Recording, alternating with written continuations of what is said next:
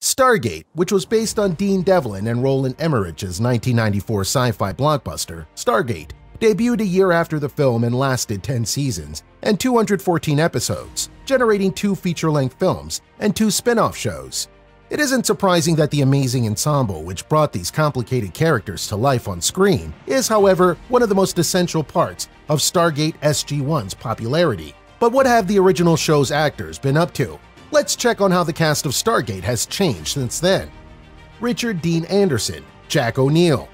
Richard Dean Anderson, the original MacGyver, took over from Kurt Russell in the movie to play Jack O'Neill for all 10 seasons of the program, skipping the first spin-off film, The Ark of Truth, but appearing in the second, Continuum.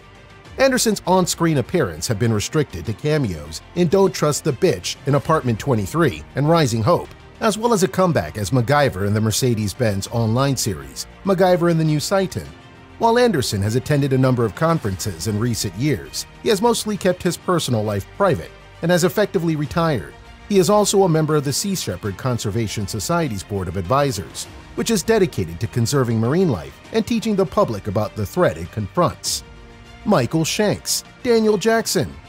Michael Shanks featured in all 10 seasons of Stargate SG-1 and 2 films. However, he only had a reoccurring role in Season 6, when brilliant scientist Daniel Jackson, played by James Spader in the film, ascended after Season 5 before returning to human form in Season 7. Shanks had guest appearances in Atlantis and Universe, as well as parts in 24, Burn Notice, Eureka, and Sanctuary, which reunited him with Stargate SG-1 co-star Amanda Tapping, before starring in the supernatural medical thriller Saving Hope for Season 5. He is now married to Lexa Dewey, whom he met while guest starring on Andromeda, and with whom he worked on Stargate SG-1 Season 9 and 10. Shanks has a daughter from a previous relationship, who portrayed Daniel Jackson's wife, and they have 2 children together. Amanda Tapping, Samantha Carter.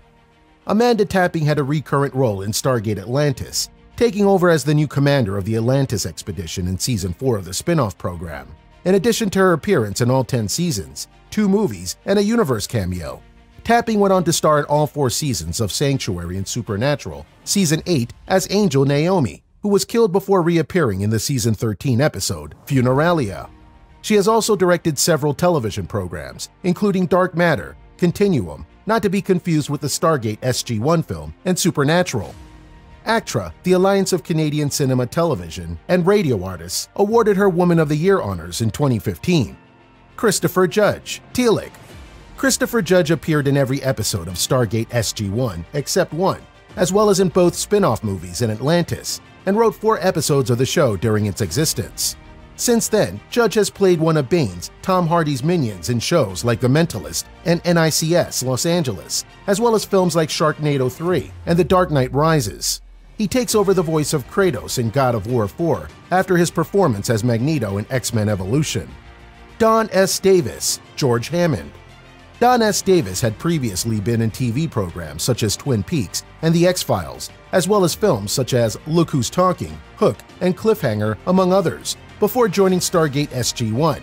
He was a main cast member of Stargate SG-1 for the first 7 seasons, before stepping down due to health issues in the last 2 seasons. Sadly, David died of a heart attack in 2008, and the creators of Stargate Atlantis honored him by calling a spacecraft George Hammond after his character. In an unfortunate coincidence, Hammond died of a heart attack in a Season 4 episode of Stargate SG-1, which aired in 2001. Davis was also a U.S. Army captain and an artist who supplemented his income by selling paintings, sculptures, and sketches in addition to performing. Terrell Rothery, Janet Fraser. Terrell Rothery appeared in Eureka, Supernatural, Kyle XY, Hallmark Channel drama Cedar Cove, and Battlestar Galactica prequel series, Caprica, after starring in 77 episodes as dependable Chief Medical Officer, Janet Fraser, until the character was killed off in Season 7. Rothery recently appeared in several theater productions in her hometown of Vancouver, including Kiss Me, Kate, Good Boys and True, and A Delicate Balance, where she reprised her role as Jean Loring in Season 6 of Arrow. She also plays JL on The Good Doctor and has appeared in Kiss Me, Kate, Good Boys and True, and A Delicate Balance. Gary Jones, Walter Harriman. You may not recognize Gary Jones as Walter Harriman, or just know him as Chevron Guy, but his job as the Stargate operator was crucial to Stargate SG-1, as the teams would not have been able to get anywhere without him. Jones repeated his role in Atlantis and Universe, but other than cameo appearances in Timeless, Supernatural, and Chilling Adventures of Sabrina, he hasn't had many on-screen roles since. Claudia Black, Vala Mal Doran. Vala Mal Doran was intended to be a one-off character, but Farscape actor Claudia Black was such a sensation that she was invited back as a recurrent character before being appointed a regular cast member in the final season and participating in both spin-off films. It led to Farscape jokes on the show, particularly in the meta episode 200, and Black has subsequently appeared in the Vampire Diaries spin-off, The Originals, and the short series Containment. She's also voiced characters in the Uncharted, Mass Effect, and Gears of War video game franchise. Ben Broder, Cameron Mitchell. Ben Broder's Cameron Mitchell joined Farscape co-star Claudia Black as the new commanding officer of Stargate SG-1 in Seasons 9 of the show, and led the crew until the end of the show, as well as earning a handy promotion to Colonel between the two spin-off movies. Browder has subsequently appeared in guest parts on Chuck, Arrow, CSI, Crime Scene Investigation, and other shows, including the 7th series episode of Doctor Who, A Town Called Macy. He also appeared as Sovereign Admiral of Aisha's fleet in Guardians of the Galaxy Volume 2, but you might not have seen him behind the gold makeup. Stargate may not have achieved some heights as Star Trek or Star Wars, but it did manage to carve out a niche in the crowded science fiction field by making the spacecraft obsolete. The franchise's eponymous gadgets, portals that allow for fast travel between distant planets via wormholes, set it apart from the plethora of space-based sci-fi franchises of the time. They originally appeared in Roland Emmerich's Stargate, a film that received mixed reviews when it was released in 1994. However, the box office results were much different. On its way to a worldwide gross of almost $200 million, Stargate established a new opening weekend record for October, convincing MGM to greenlight a trilogy. Of course, that trilogy was never completed, not yet at least.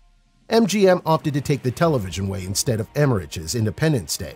Stargate SG-1 was first followed by Stargate Atlantis, Stargate Universe, and Stargate Origins, a prequel series.